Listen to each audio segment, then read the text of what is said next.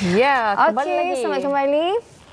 Okey, seperti yang kita janjikan, Alhamdulillah bersama dengan kita di studio, saya kira seorang wanita yang cukup kuat, cukup hebat, yang diimport khas daripada Amerika Syarikat, yang merupakan orang kuat di sebuah syarikat gergasi IBM. Kalau kita sebut IBM adalah satu industri multinational, satu multinational technology company yang sudah wujud bukannya 16 tahun, bukan 20 tahun, tetapi dah ratusan tahun. Ya. Dan paling bestnya tadi kita dah borak-borak dengan beliau.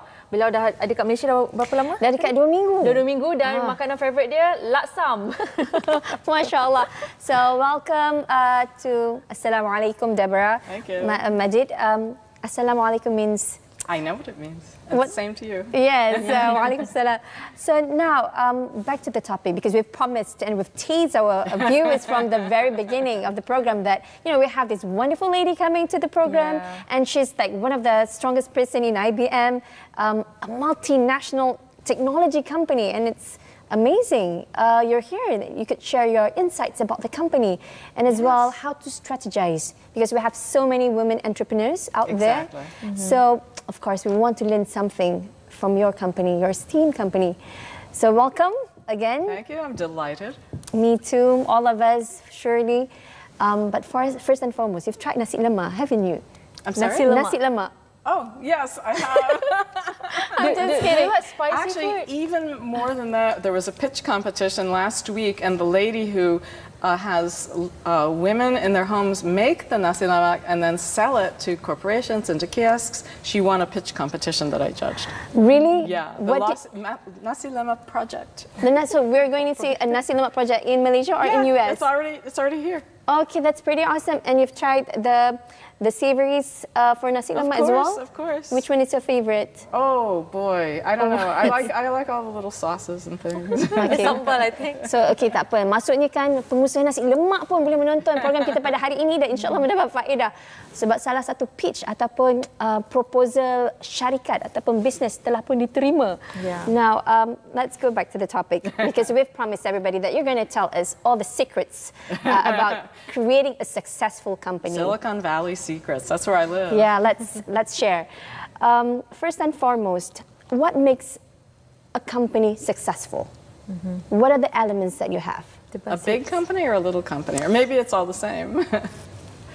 You know, companies have to realize that the world changes very rapidly, and they have to adapt to change. And in fact, in some ways, they have to love the fact that it changes, and they can keep up with new things that are happening and try different things and experiment a little bit, take some risks. And companies that failed to do that are no longer in business. Yeah, and then when you talk about technology companies, I would say that's one of the most fast-changing type of business. It changes in a split of second. When it comes to technology, IT, information technology, and you are in that line. I know, it's awfully fun. That's really good. It's very I get positive. bored really easily, and so now I'm never bored. Okay, that's really good, because the competitors, oh my God, when you look at IT, the competitors are like giant competitors. Yes. How do you keep up? Right, exactly. So what you have to do is think about what the changes are and what they mean to business. And if things that you're doing are no longer of a lot of value and you're not really going to make money on them, let them go. And do the things that really are high growth businesses. How do you know it's high growth, and how do you foresee or forecast? Well, you do a little testing. So we have two kinds of organizations that do that in IBM. We have research laboratories all over the world. There are 14 different ones in different places all over. And then we also have a group who I'm seeing next week in Silicon Valley that is responsible for trying out emerging technologies in a business situation with clients. So when we see something happening and a trend happening, we experiment with clients who are willing to do that. And then when we realize that these things are going to become more mainstream and deeply part of the business, then we bring them into our products. Could you share an example? Yeah, sure. So one of the things that's become really exciting now is artificial intelligence and machine learning. I used to be a cognitive psychologist, so I'm very excited that these things are becoming real and used in business. And so cognitive computing is a big How does it trend. function? Well, you know, computers are, they don't actually think. But they do better than they used to. So they understand language. So if I spoke to the computer, it would understand what I'm saying and what I was asking for. They operate in a context of uncertainty. So you don't have to ask very precise questions. You don't have to be that specific. It will take into account all of the context that's necessary for the type of business that it's trying to solve a problem in. It could be medicine. It could be retail, it could be financial trading, whatever it is, there's a context in which these things operate, and these kinds of computers do much better with that. They learn from their mistakes and from what went right, and they do better each time.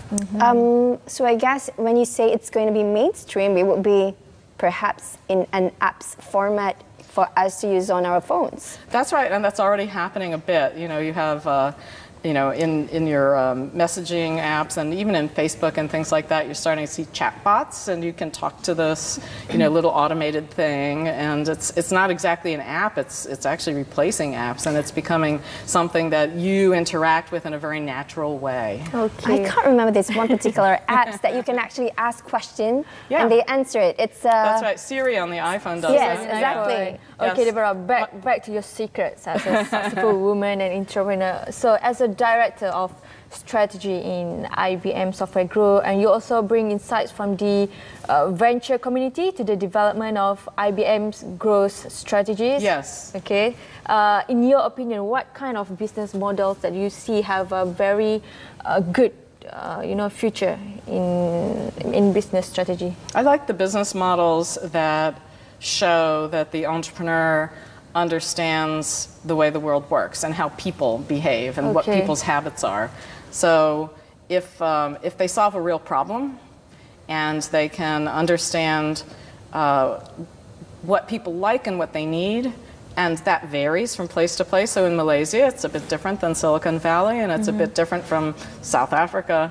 So the people who understand a local context and can solve a real business problem or a problem in your life, they tend to be successful. For example, you know, in Indonesia, you have this big transport company called Gojek. Have you been to Jakarta? I mean, the traffic is horrific, and you can't get through it. And so these people had the idea that they could have a transportation company. Instead of taxis, they would use motorcycles. The small cubicle-like. Yeah, just a motorbike. And that is a huge business now. They've had massive investment. Or there's a Malaysian woman who has a food delivery service called Deliver Eat. I don't know if you've used it. It's here in KL and in Penang. And she understood what people like, what the demand is, because there are other food delivery services, of course. And she understood that people like some Western things and some local things, and she has a really nice website, so it's easy to use and it's engaging. So some of it is about the model itself, and some of it is how you execute, you know, how you actually bring it to market. So it's a combination of solving problems. Yes. And the way you execute it, so it's more of human-friendly. That's exactly it. So it's as simple as that, isn't it? Yeah, you would think that would be simple, but it's actually not that simple because not everyone is creative enough or observant enough to figure out what the problems are. And some of them don't know how to execute well. For example, maybe they have a pretty good sense of what idea they want to bring to market, but they don't really know how to do that. And they don't have the technical people or the nice design people to build a nice experience for the product. Or maybe they're scientists and they just came out of the university and they have this idea for something that's very scientific and technical and it could be all new and it's a nice invention, and they don't know anything about business. So if that's the case, they have to get someone who does. So you have been in Malaysia about 2 weeks? Yeah. Yes. This is your very first time coming to Malaysia, or no? Actually, it's my second time. Second time. Yes. Okay. I was here 3 years ago, and even in 3 years, things change a lot, right? Pretty fast. Yeah. So what's your best part of Malaysia? Yeah. What do you like most here? The food, the people, the culture. Yes. All of the above. No, seriously, because I live in the United States. I live in Silicon Valley, which is a bit of a melting pot. There certainly are Malaysian people there. There are actually 2 Burmese restaurants in my town, and the town is only 20,000 people. That's not big. It's kind of small. It's not that big, right? There's a Korean restaurant. There's Japanese. I mean, there's all kinds of food and all kinds of people. I think I'm going to open one nasi lemak there. Right, there is not. I have not seen it. But the context and everything around you is different when you actually go to the country. And so, you're not just going to an art show or just going to a restaurant to have a meal. You're embedded in a culture, and so it's just different. And in fact, the way people do startups here is different. How different is different? What do you mean by different? The types of businesses they start are sort of uniquely Malaysian in some way. There are women who are creating fashion that is suitable for here, and the food delivery service, looking at things that are suitable for penning, and then there are some negative things as well. People here are not as willing to share, and they're not as open and transparent as they are in Silicon Valley. Sharing sharing their ideas and sharing their knowledge and sharing what they've learned from either their success or failure. In Silicon Valley, people coach each other. They sort of take care of each other. And here, I had somebody say to me, I don't want to do a pitch competition because then I would have to tell people what I'm doing. Yeah, you laugh, but I mean, he really said that.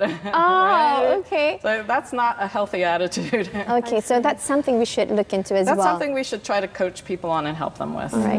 And when you're here, what are the opportunities that you think that could be encouraged in 1 minute? Because my producer just said one more minute.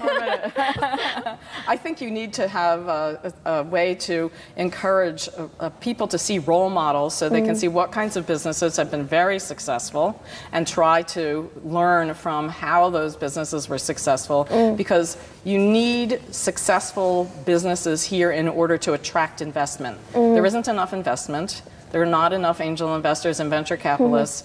They will come if they see that there's opportunity. So it's sort of a cycle. You have the startups. They need to do well. They need capital to do it. The investors won't come unless they see the startups are doing well. Good, yeah. Right. Thank you very much, Deborah. You're welcome very much. That was fun.